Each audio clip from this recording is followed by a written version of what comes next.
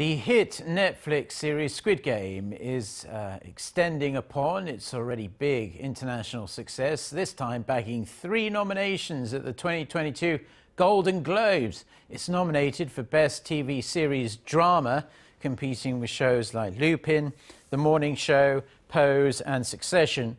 Jung-jae, who plays the main character in Squid Game, is nominated for Best Performance by an Actor in that category.